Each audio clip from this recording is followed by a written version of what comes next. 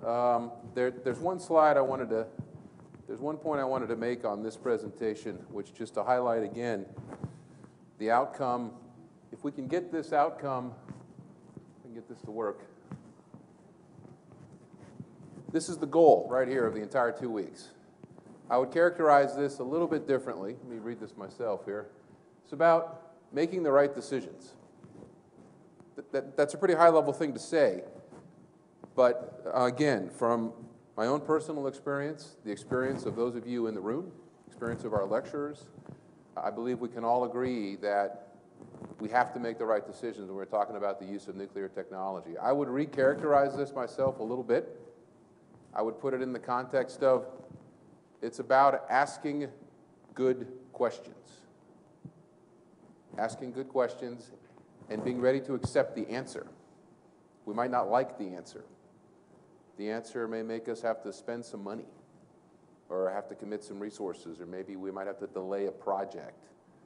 But it's something that we cannot allow to lapse on, because as we've seen over the past, as we've seen over the experience of the use of nuclear power around the world, we have had several catastrophic accidents, and we as safety professionals have to ensure that that never happens again. All right, so are there any questions? Because I'm going to move on to my next presentation because we're already about 45 minutes behind schedule, which isn't too bad. We built the program as such. So, no? All right, let me make a point here real quick. For those of you who I've worked with in the past, you'll be familiar with what I'm about to say. And for those of you who haven't, again, I want to welcome you as new colleagues. I tend to speak very quickly. I try to speak slowly. But again, as a native English speaker, it's difficult for me to slow down. Please stop me. Raise your hand, get my attention. If something doesn't make sense, please. It's not going to offend me. I will actually be more offended if you don't stop me, so I can repeat a point. I try my best to slow down and articulate, but again, frankly, English is obviously that's my native language, and I find it difficult sometimes to slow down. So again, please, I really would ask you to stop me so I can make the point. Okay, let me move on.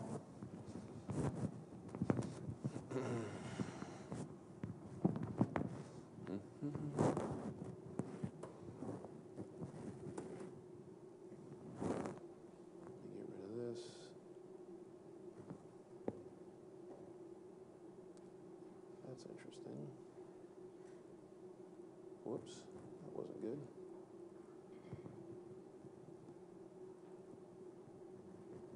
All right, so what we're going to talk about for the first day primarily, and also a lot during the first week, we're going to spend quite a bit of time building upon IAEA Safety Standards. And the reason for that is really quite simple. The IAEA Safety Standards are the embodiment of safety knowledge as agreed upon by the worldwide experts. Again, it's an opportunity to use the standards to work to ensure that you have access to the latest knowledge, the latest thinking, the latest processes. That's what the standards are for, and that's what we're going to spend quite a bit of time talking about here, certainly during the first week and a little bit in the second week. So, the subject of this presentation again is I'm going to go over why safety assessment is important, what is safety assessment.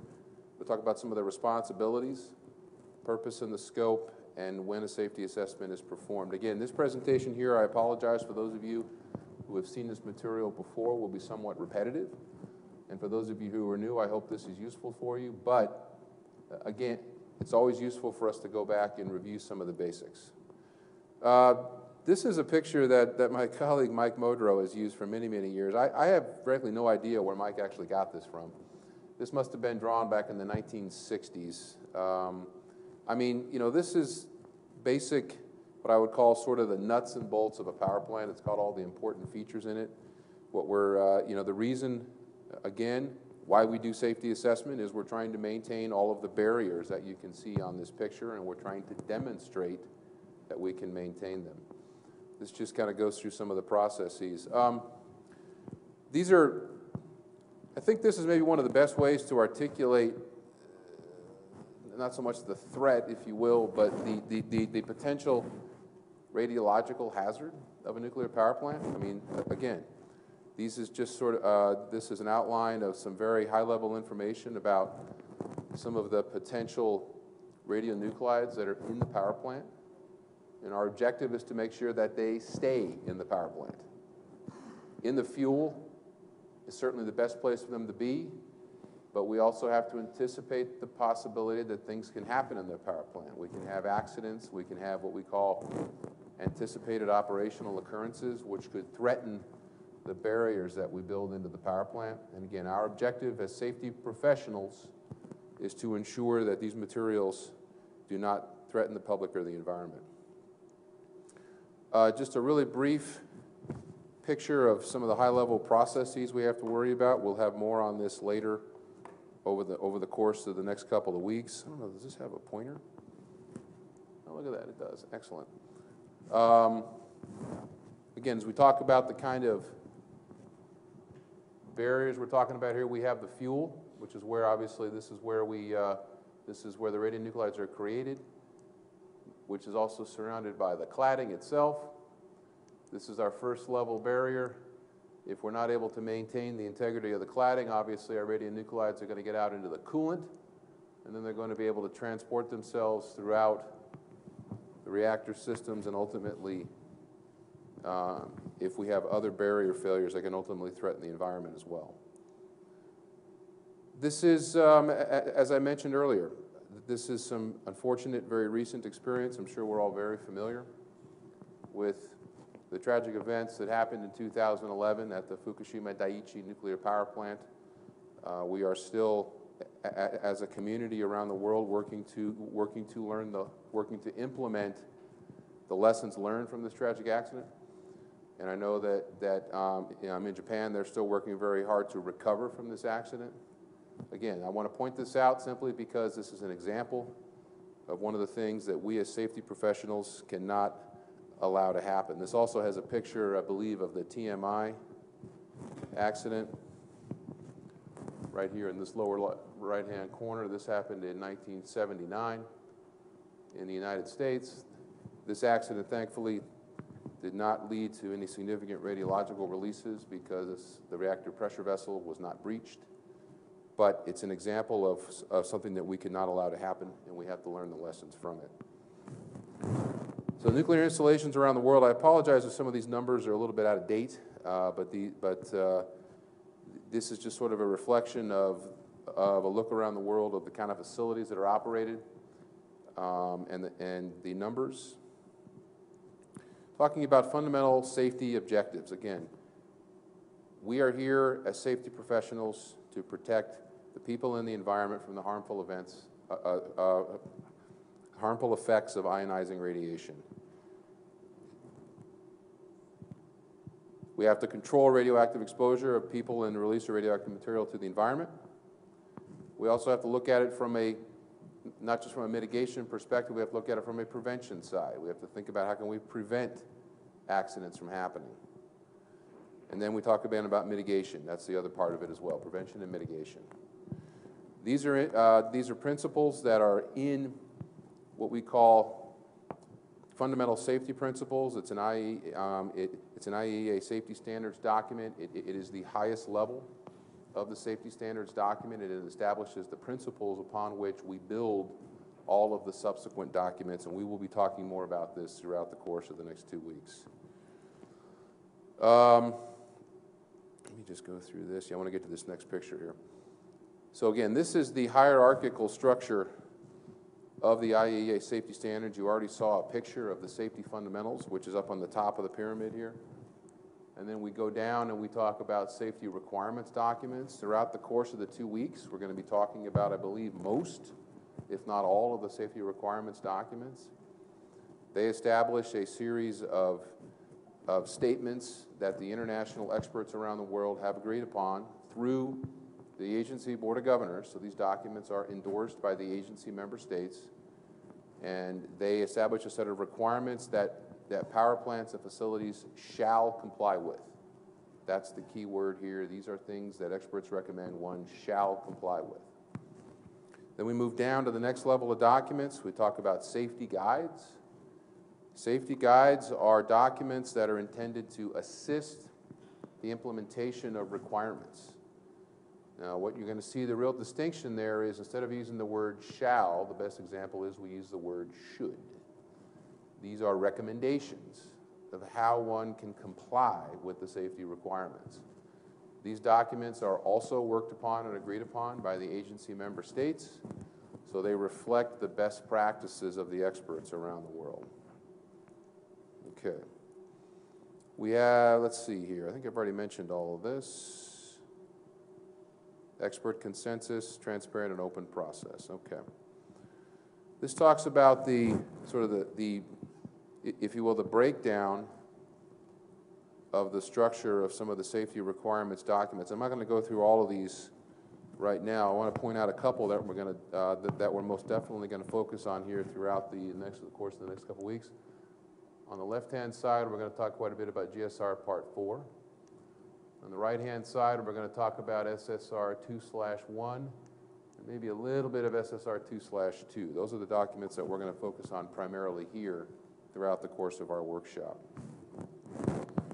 The safety fundamentals document are broken down into a series of key principles. The international community, the experts developed 10 key principles, and they're listed here for your use. These documents, again, are all available online if you're not familiar with them. So some of these, the IAEA safety principles also require safety has to be assessed for all facilities and all activities. But there's a point here that's brought in consistent with a graded approach. Now, we'll have more on that over the next couple of weeks. But the graded approach is really intended to reflect the fact that not all hazards are the same. In other words, some facilities have the potential for more hazard or more impact on people and the environment than others. So it's up to the community, the safety community, both the regulatory authority, operators, TSOs, to come to a consensus agreement on what level of oversight, what level of work needs to be done according to what we call a graded approach. Okay. Safety assessment involves a systematic analysis of normal operations and its effects of the ways in which failures might occur and the consequences of such failures. What this is really intended to point out is that we need to cover safety assessment from both normal operations throughout the postulation of a series of potential hazards, accidents, or threats to the facilities. Now, I want to choose my words carefully here because obviously we have to make decisions about what we're going to assess. And I know you have some more on this, Marco, throughout the presentation, so I'm not going to get into the details about, kind of the level of, where we basically truncate, if you will, the set of analysis that we do. But we cannot analyze everything. We have to make decisions about what's appropriate. For example, we're not going to analyze a meteorite strike on a nuclear power plant. I will concede that that's not a reasonable assessment. Okay, but we have to decide what we're going to analyze and how we're going to characterize the analysis and what we're willing to accept as the consequences of those analyses. Certain potential accident sequences have the potential to have higher consequences. And so we have to consider what we're willing to accept. And this is, so these are the kind of things we have to look at. We have to, in our analysis, we have to consider the features that are in the plant. We have to look at the engineered safety features. For certain types of analysis, we're going to go beyond the set of engineered safety features. If we're looking at an accident which goes beyond what I call the traditional design basis set of accidents, then questions will come up. Well, what kind of equipment can we assume? Do we just use the installed complement?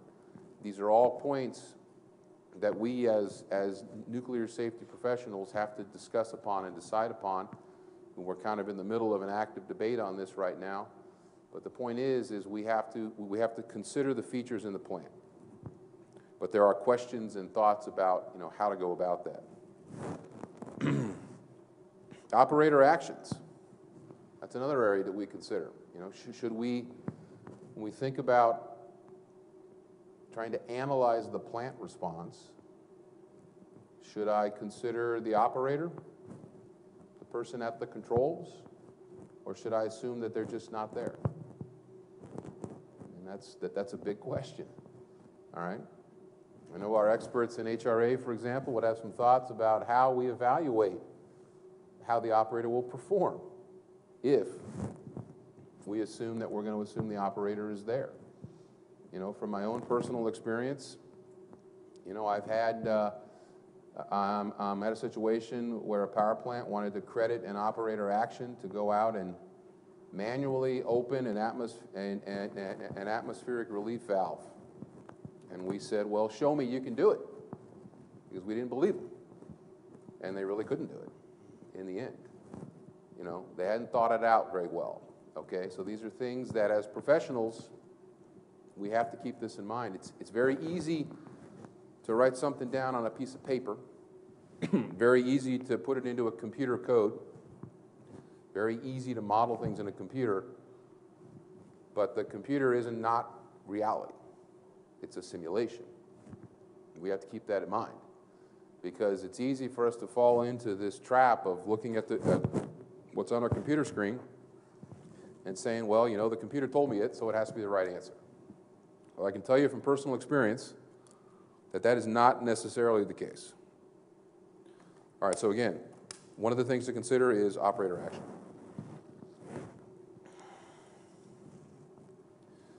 Okay. Yeah.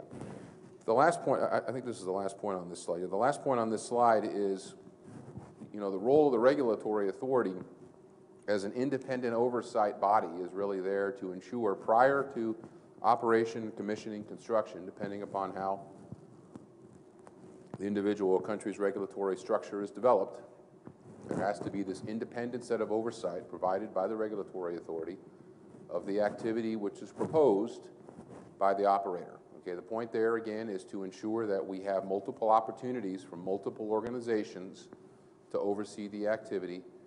A license has to be issued, and then from there the facility can begin to operate. Okay, again, the point, making the right decisions, I would characterize this as asking good questions. Asking good questions. Okay. All right, what is safety assessment? Again, from my perspective, what I'm going to talk about today is more from a standards perspective. Over the course of the week and next week, we'll get into more detail about some of the more practical applications of it. But here I'm talking primarily about the standards documents themselves. All right, GSR Part 4. I already mentioned this in the earlier slide where I showed the structure on the left and the right-hand side of the IAEA Safety Standards. This document, as the name implies, is safety assessment for facilities and activities. It's not specifically directed at nuclear power plants, but it is one of the it is one of the documents that has to be complied with by nuclear power plants. All right.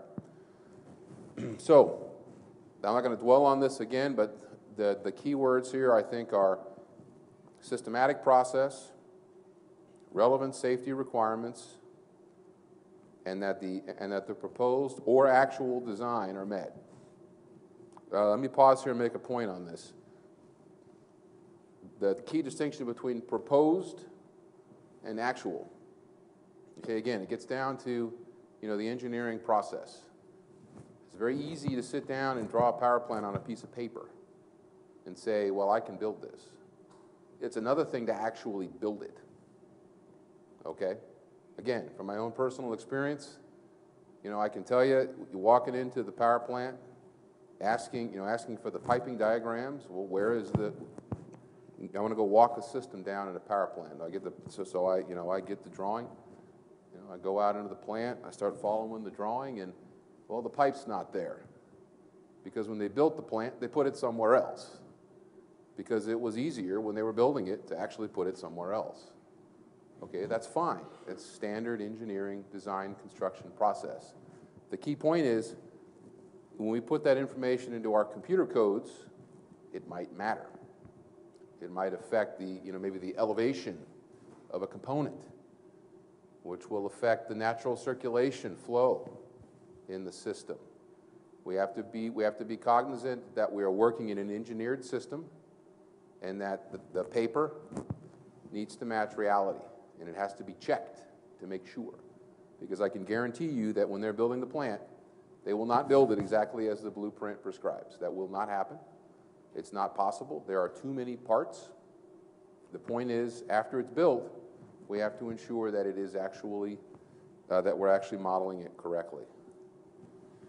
Okay, this picture here, I'm going to read this myself, is really more for your reference. It's really intended to kind of give us sort of a flow chart.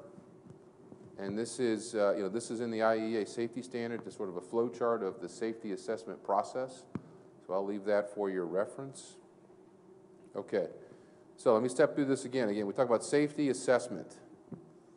We have safety analysis, and then we have evaluation of engineering factors important to safety. Okay, so we start from safety assessment, and we can break that down into two components. Now, I want to emphasize here that there's been an evolution in thinking over the years about the different approaches to safety assessment. Again, my own experience when I started early in my career, my job was to sit down and write Fortran in the RELAP 5 code.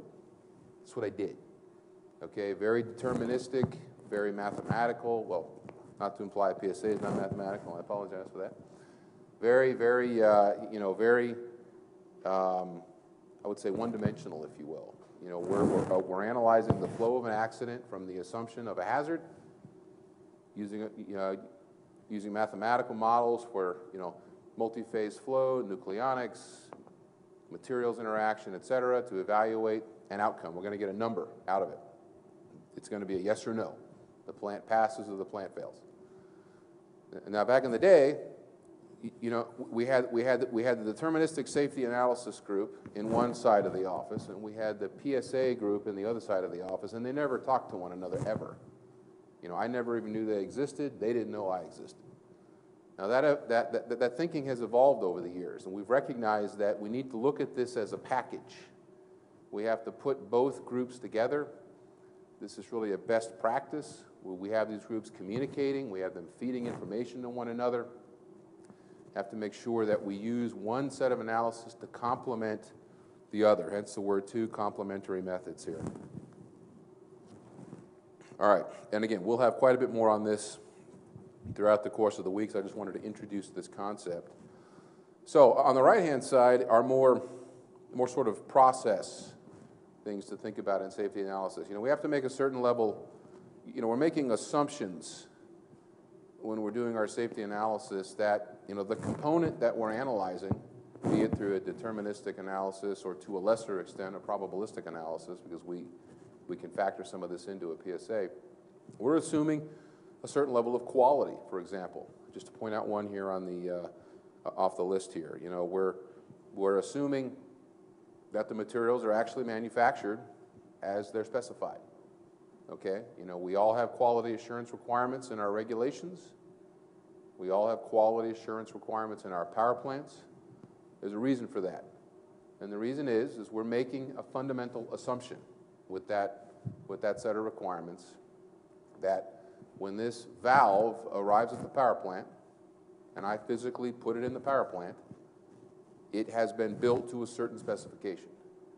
Now, yes, I test it, I evaluate it. I don't just leave the valve statically in the plant for 20 years and never use it. We have a certain set of technical specifications and requirements for periodic inspection and maintenance. But there is an underlying assumption that was developed with proven engineering practices. We also apply, for example, a single failure criterion. Again, we'll have more on this later, but the point is, we have multiple redundant systems in the power plant. We just make an assumption off the top that one of the systems simply doesn't work. It has been seen over the years as a very conservative assumption, and that is one of the typical practices that you find. Okay.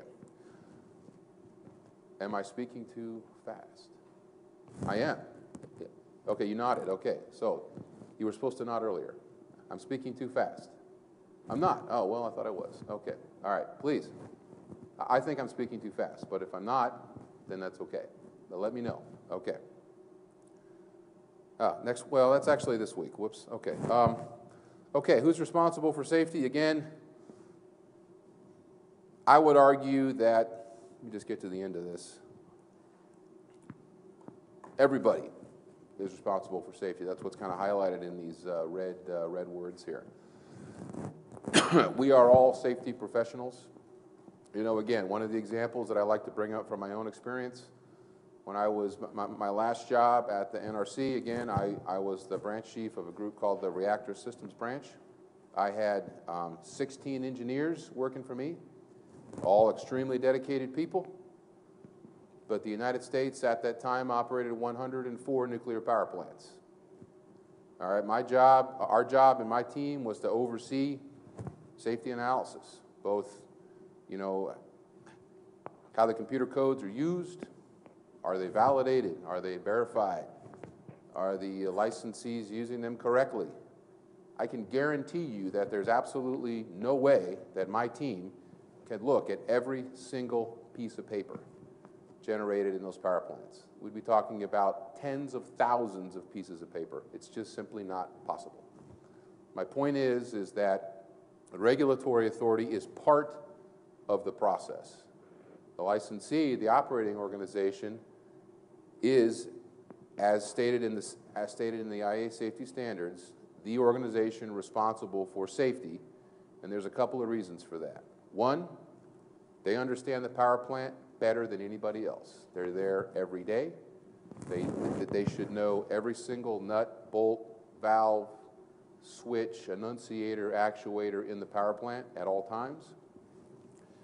They're the ones who are overseeing the procurement of components, fuel, valves, pumps, wire, light bulbs, all kinds of components that go into the power plant. So they're sort of at the nexus of this. They're the ones who are at the power plant every day. They're the ones who are ultimately responsible, which again gets me back to quality assurance.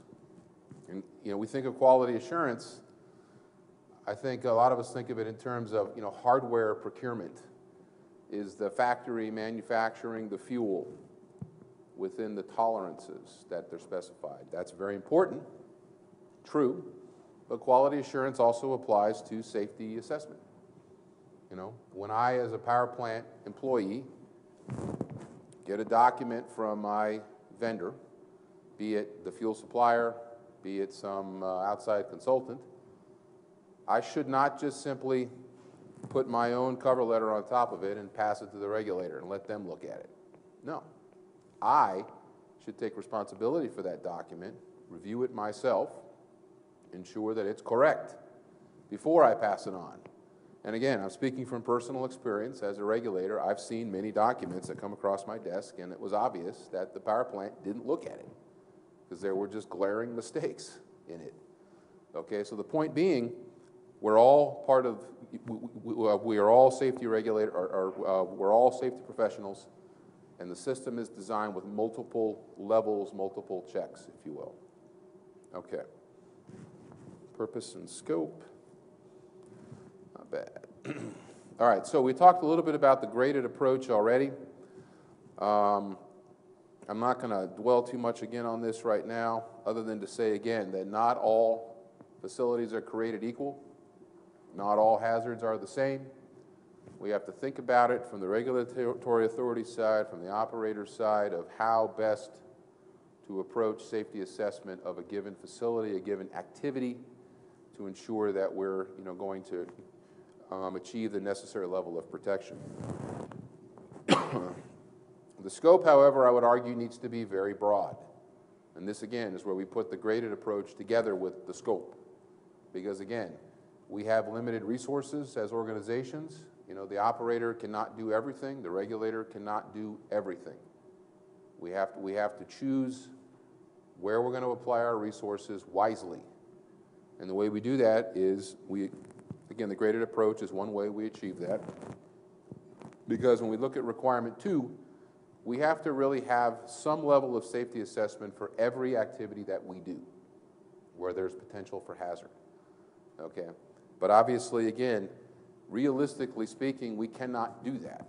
We cannot apply the same level of rigor to every single thing because we just simply do not have enough people, money, time. So we have to think about how we're going to approach it. Okay.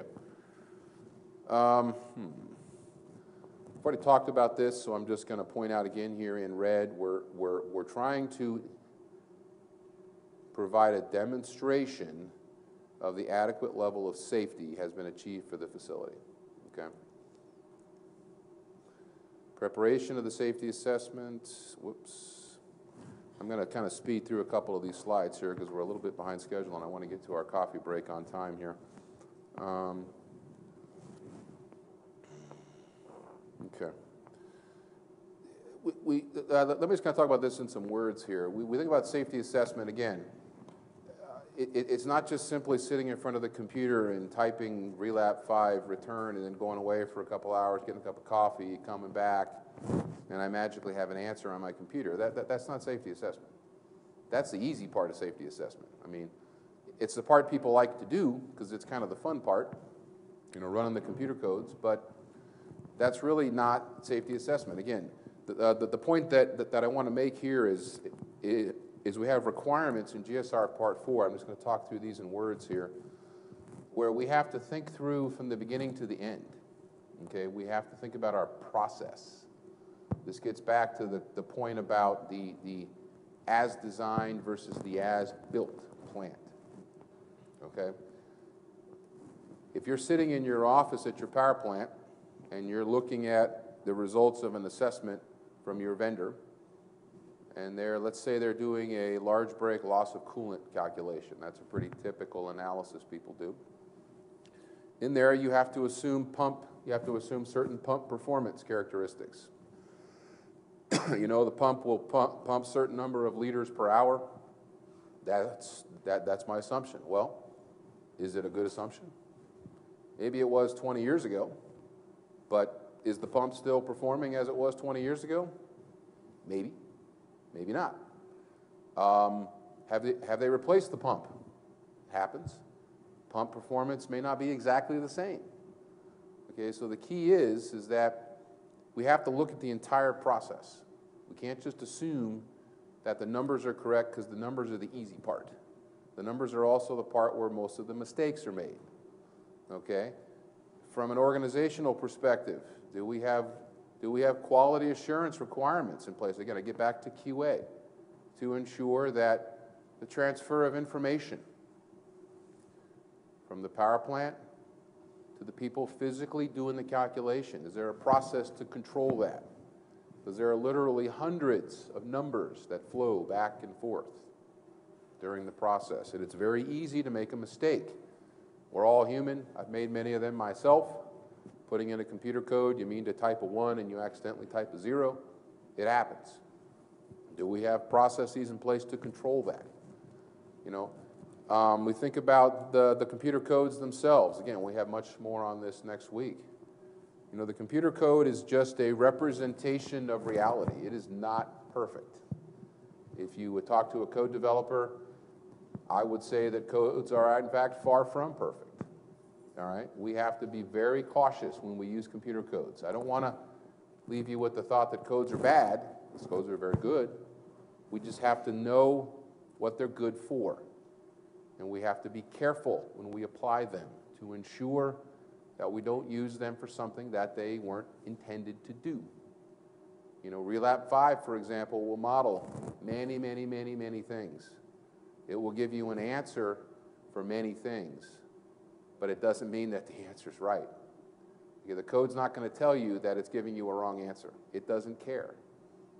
You know, for example, you know, I've seen Relap 5, people have tried to apply it to a containment calculation. Okay, it gave them an answer, but I can guarantee you that answer was wrong because the code was not designed to do it. But Relap 5 didn't care. It gave them an answer. There's no way to know unless you're thinking about the whole process. So again, I'm just going to go through these next few slides, but I wanted to talk about them in words. The point is, running the code is the easy part. The hard part is the process. And that's why you see all these pictures that we'll have. I had one earlier in my presentation. You'll see many more next week throughout the course of the workshop. We focus a lot on process in this business. There's a very good reason for that. These are lessons that have been hard learned over the years. Process is important in everything we do, not just building the fuel or building the pump or building the plant. Process is important in controlling safety assessment, for example. Okay, so let me keep going through here. These are ones that I've already talked about. All right. Assessment of engineering practices, human factors. I'm not going to spend much time on that. We have more on that later. Okay. Okay. All right, so let me pause here briefly and go through these next couple of requirements here, because we have a few more minutes here. I haven't talked about defense in depth yet, which is obviously a principle that I know we're all familiar with. We've heard about defense in depth.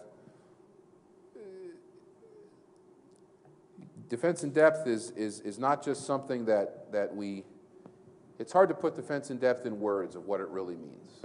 You know, we try to write down processes and write down principles and concepts about how to implement defense in depth. Like, for example, how do we implement defense in depth in a computer analysis? Or maybe the computer analysis is itself part of defense in depth. The point is, we have to be thinking about defense in depth throughout all of our processes, all of our activities, including our safety assessment. Talked about scope already. We can't just limit ourselves to operational states, for example. We talk about shutdown, low power PSA. We talk about analysis during commissioning of the reactor. We have to think about analysis during also the decommissioning of the reactor. There are still hazards.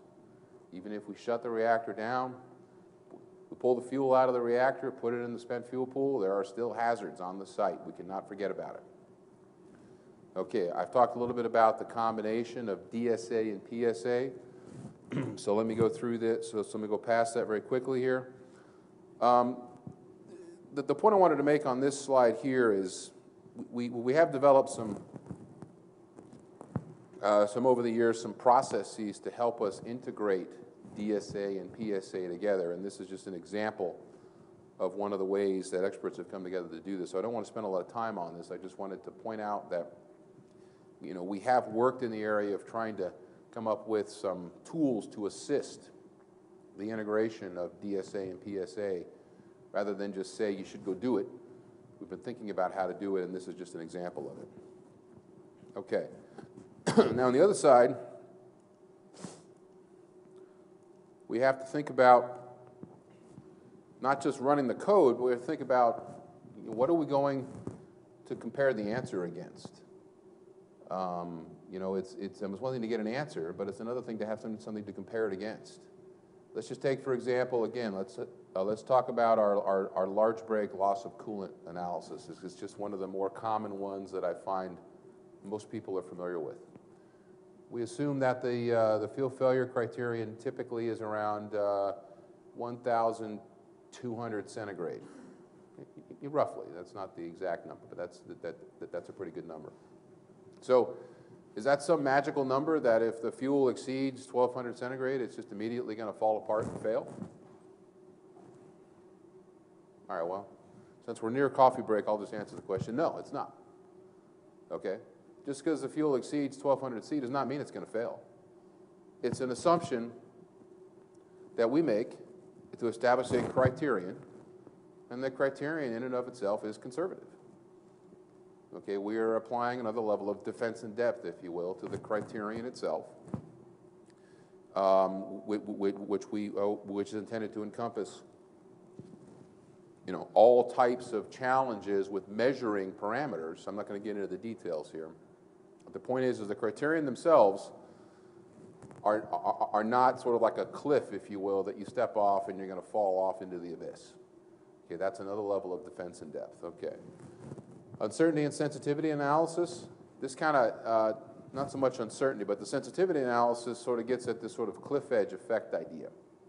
It's this concept of, am I just literally standing there looking over the abyss, and if I take 1 extra millimeter, I'm going to fall into this major problem?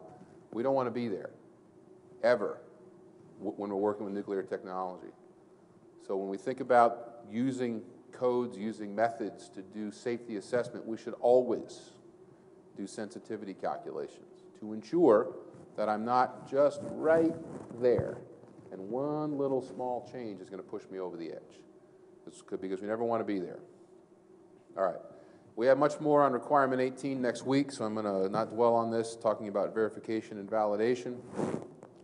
Use of operating experience. You know, we think about operating experience, we don't generally think about computer codes, do we? Do we? I mean, what's operating experience? Okay, well, I know we're close to coffee break. No one's going to answer my question. It's things like, you know, there's an event in the power plant. The power plant safely shuts down, but there was a problem. You know, some component broke. Some individual, you know, hit the wrong switch in the control room or something. These things happen. It's operating experience. Okay, there's a system at the IAEA called the International Reporting System, the IRS. It's intended where member states can put operating experience into this system. Some member states have their own operating experience platforms, which they generally open to the world. This information is not secret. It should be freely available. We should use it. Okay? We should apply operating experience to the extent that we can in our safety analysis. That certainly impacts our probabilistic safety analysis. Okay? Definitely. It gets into human performance. It gets into equipment performance. You know, how do components perform? How do they fail? And it will also impact deterministic analysis to, I think, a lesser extent. Okay, documentation, independent verification, management of safety assessment. Okay, I've talked about these already in my earlier sort of dialogue on the complexity of safety analysis. However, I want to stop on documentation briefly. The documentation is one thing that I know we all hate doing, myself included. I used to love running code. I never liked writing it down. Okay? Documentation is key. Documentation is important. And the reason is, we get back to our QA process. How do we oversee the activity? Not just for the regulators, the operators, for the TSOs, our own organizations. They should all have internal processes where an independent person comes in, takes a look, make sure that what was done is correct. Okay? You can't do that without documentation. It has to be written down. We have to write down our assumptions, write down how parameters are calculated, so this information can be independently verified. Okay. Which moves in well to requirement 21, and then the management processes itself, which oversee safety assessment. Okay. I think that's it, not bad. So again, coming to the end of this very high-level introduction, and again, we'll have much more on this later throughout the course of the next 2 weeks. Safety assessment is about making the right decisions. Again, asking good questions. And with that, are there any good questions or bad questions? Any questions? Okay. We are on break, right, Barbara? 10:30? Right outside, right? Yes? Okay, thank you very much. So let's reconvene at 11. We have a break now from 10:30 to 11. Thank you. Okay.